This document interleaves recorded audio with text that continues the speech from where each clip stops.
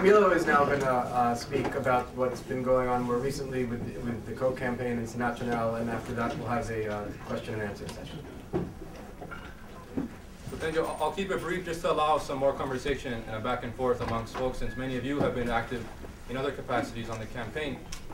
But one thing to make very clear is perhaps to mix up the flow of the lecture a bit, is to understand critically how this could happen, right? Particularly some folks who have debated us in previous forums, some folks who will make the vote tomorrow, Thursday here at NYU, that as an example, let's say, what's your name here in the grid?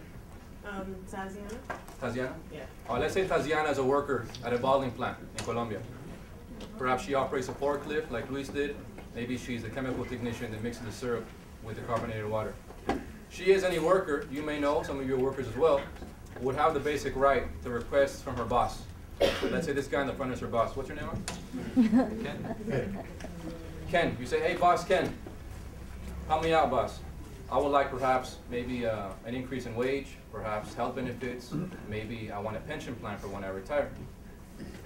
Ken here knows full well that giving you those benefits will cost him money. It's going to hurt his bottom line. So that happens here. Jessica mentioned the Walmart, the Starbucks. That's nothing new. However, in the case of Colombia, there's an added element where we'll bring in, what's your name over there? Eating your nuts in the purple? Ali. Let's say Ali gets called by Ken. Ken says, hey Ali, do me a favor. Keep an eye on Tanzania.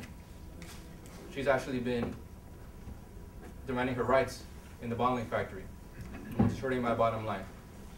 It just so happens that you can tell by the look on her face that Ali is part of the right-wing death squads of Colombia. Just playing Ali. Part of the death squads that have been responsible for over 3/4 of all violations of human rights in Colombia, major actors in the drug trade, and are in our dear friends, ex-president George Bush Department of State terrorist list.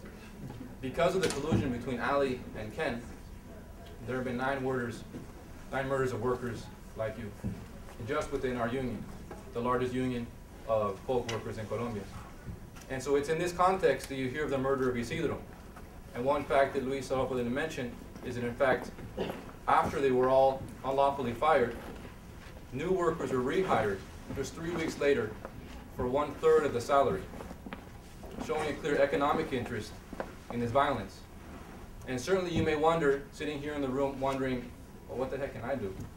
Certainly Colombia is a far place. Many folks think of it to be a very violent country as well. How could NYU or how could other members of the community actually have an impact?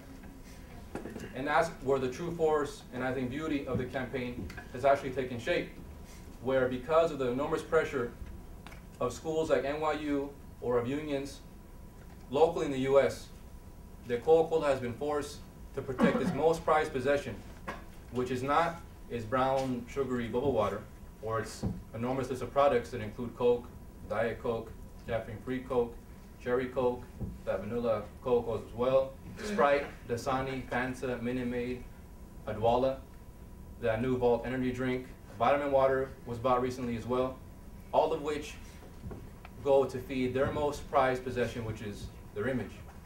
That brand label, which is recognized perhaps beyond the world, and we probably saw last Sunday during that football game.